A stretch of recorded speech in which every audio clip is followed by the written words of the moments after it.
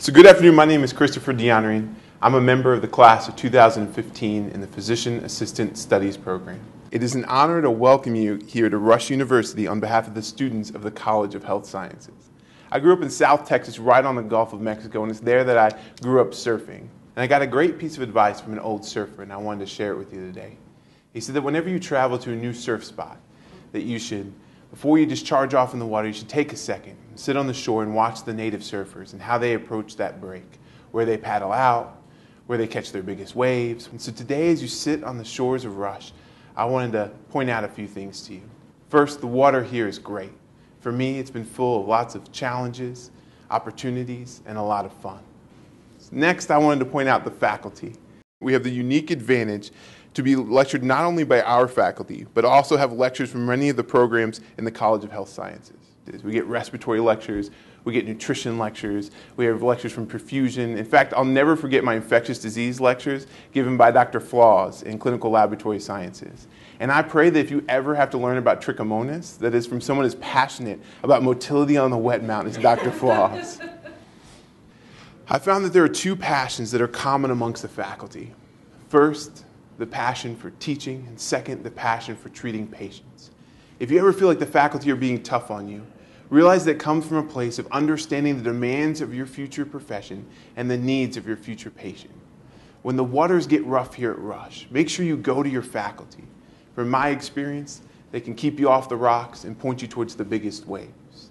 And next, I wanted to point out and highlight the community service here at Rush. As many of you know, there's a community service requirement at Rush. And the word requirement sometimes taints the gift that is community service. As you'll see at Rush, your coursework will answer all the questions you have about how you'll practice and what you'll need to know to practice.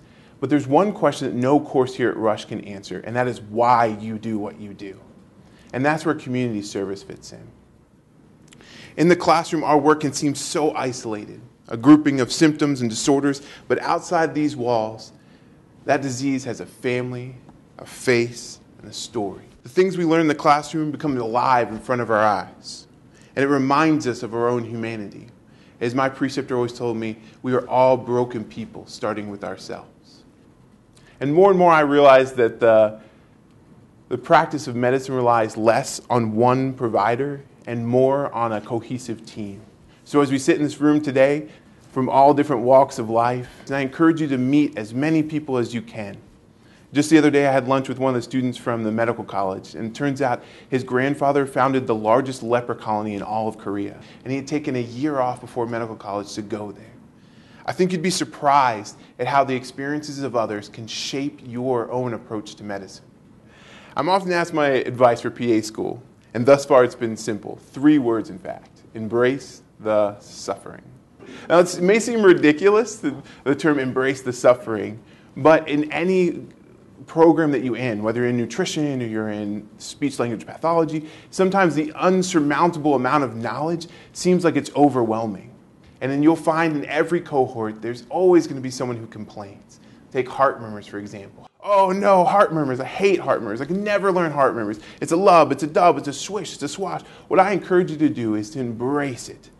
To say, this morning, I am going to be a heart murmur. I eat heart murmurs for breakfast, I am a heart murmur. Because regardless of who you are, today will pass, tomorrow will come, and tomorrow you'll stand in front of a patient, and they'll expect you to be an expert in heart murmurs. So I'll leave you with that. Go to the faculty when the waters get rough. Embrace the gift of community service. Meet each other. Embrace the suffering. But most of all, enjoy the ride.